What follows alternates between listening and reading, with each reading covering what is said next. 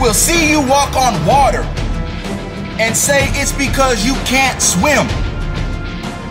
They will see you become successful and say it's because you got lucky.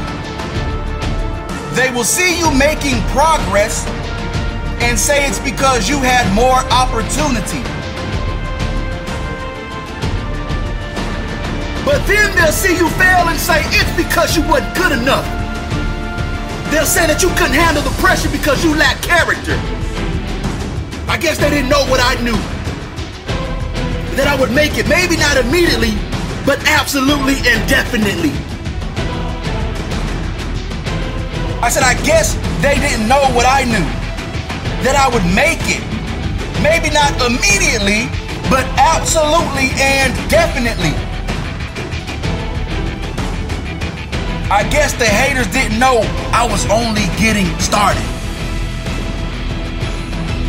I guess they didn't know that my failures were the fuel to my fire. That my character thrived under pressure. That being like everyone else was the only way I could really fail.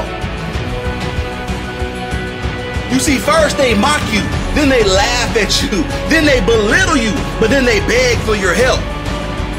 If you weren't by my side during my struggle, through my valleys, don't expect to be there when I stand at the top of the mountain declaring success. You had your opportunity when I was down and out. I guess they didn't know that I knew that no matter how steep the mountain, I would reach the peak. My vision does not see the pain at the bottom of the mountain or the struggles in the valley. It sees only the glory standing at the top of that mountain. My will sees not the pain and sacrifice.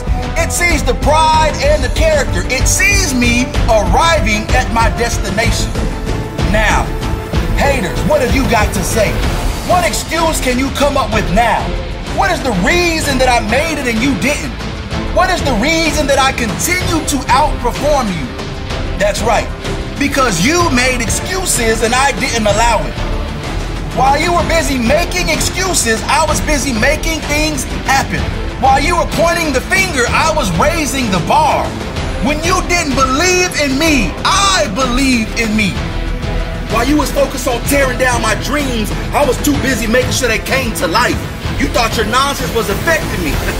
It was only pushing more fuel into my life. Defeat, failure, setbacks, listen to me. Come what may, make no mistake about it, I will find a way. The difference between winning or losing, the difference between those who do it and those who don't make it in life, and listen to me, it isn't about talent. It isn't about any type of magical formula. The difference is character. It is your human spirit. And if you're going to make it in this world living out your dreams or living out your nightmares, it is completely up to what you do. It all comes down to you.